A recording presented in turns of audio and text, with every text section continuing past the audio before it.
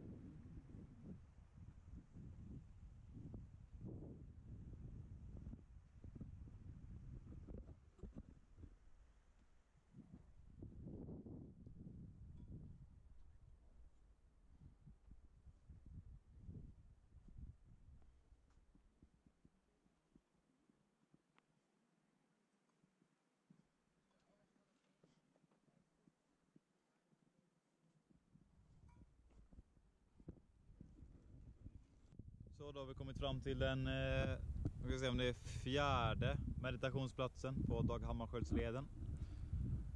Och ja, på andra sidan meditationsplatsen så ser det bra ut. Fjäll och sol och skönt.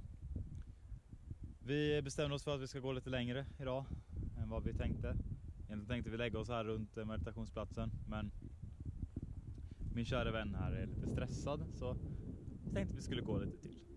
Nej, men det är skönt, det är skönt. Vi har gått kanske, det var 9 till Sälka. Från där vi tältade. Ja, från där vi tältade, ja. Och sen har vi gått kanske 2. Nej, vi har gått mer än 2. Tror jag. 3 kanske. 12 totalt. Vi säger 12 totalt. Vi käkar bilar som snacks. Det är gott. Ja, nej, men det var nog av mot att gå och lägga sig snart. Jag litar att ställa och sova på och sen gå och lägga sig. Och ses vi då. Ja, hallå. Ja, nu är vi framme. Vi gick typ 3 kilometer extra. Så vi har typ ingenting kvar till Singi nu. Ja, det har vi. Vi har typ 5-6 kilometer kvar till Singi. Och ja, det var jobbigt. Jag har fått mitt första skavsår idag. Assar fick sitt, min kompis då, alltså han fick sitt i 2 dagar sedan. 1 dag sedan.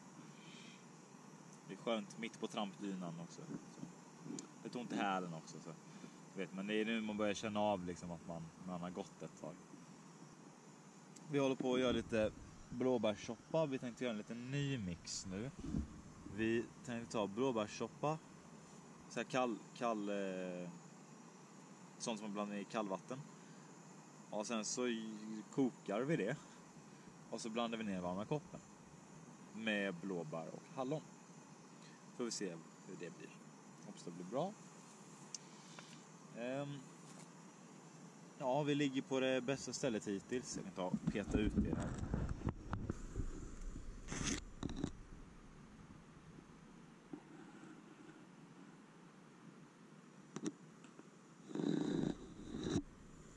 Så då.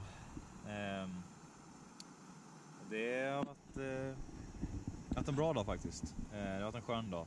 En lång dag, men en skön dag. Vi såg även lite renar.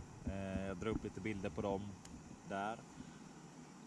Och under tiden så kan jag väl prata lite om vad som kommer ske då de kommande dagarna. Så tror vi har troligen gjort så att vi ska planera om och att vi går till Kebnekaise imorgon istället. Vi tänkte ju stanna där mellan Singhi och Kebnekaise egentligen och sova. Och sen gå till Kebnekaise dagen därpå och sova vid Kebnekaise. Men min kompis han vill vara hemma en dag tidigt. Så att han kommer med sitt tåg. Så att han verkligen kommer med sitt tåg. Han är lite orolig för det. Så jag tänkte att vi går lite längre imorgon. Ungefär 2 mil. Det kommer vara jobbigt. Men ungefär 2 mil till Kebnekaise. Och så kommer vi sova där. Och dagen därpå så går vi upp för Kebnekaise. Och dagen därpå går vi till Nikkaluokta och åker hem förhoppningsvis. Så det blir kul. Ska vi se hur det går här med blåbärssoppan här.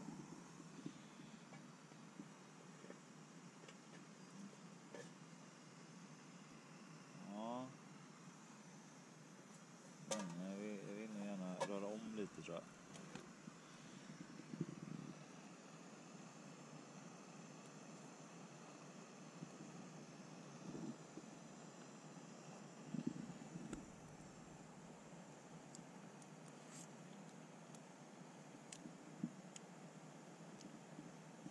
Så det är jättegott.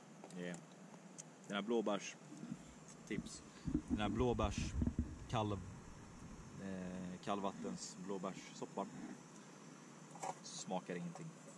Det smakar verkligen nada. Så det här är då slutet på dag 4. Och klockan är ungefär runt 10. 9, runt 10.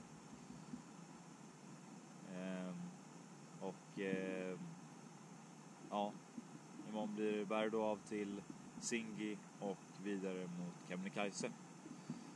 Och då ses vi då.